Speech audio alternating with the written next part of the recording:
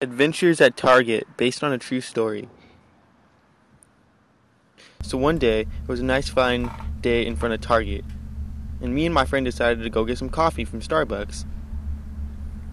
So we walked up to them, and they were being bitchy as usual, but we asked them if they knew what blend of coffee would get us into the astral plane. And of course she didn't know the answer and decided to be a cunt with us, so we were like, whatever bitch, fine, give us a regular coffee. But that's when, wait, Thoth appeared, and he's like, hey guys, I know what to do, and we were like, what? And so that's when he vomited some black coffee into our mouths, and we went to the astral plane through this weird ass portal, and I was like, no way.